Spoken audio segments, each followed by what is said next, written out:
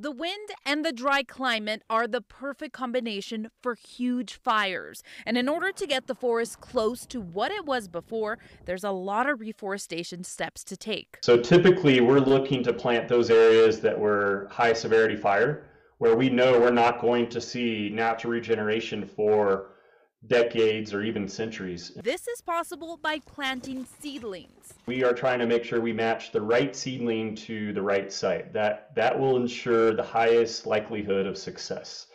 And it all starts with seed. But those seeds are not easy to get a hold of. It doesn't happen every year.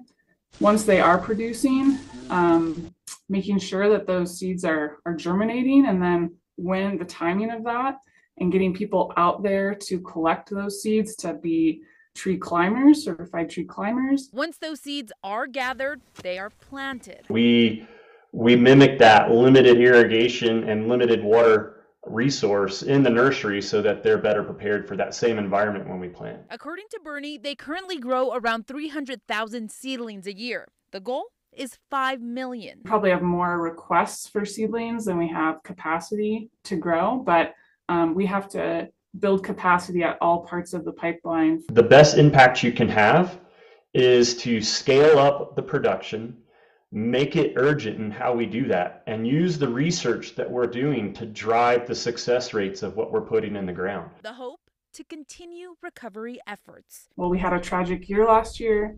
There's something to be hopeful for, and that we can look to in reforestation. Stephanie Muniz, KOAT, Action 7 News. Stephanie, thank you. So far this year, there have already been more than 100 wildfires.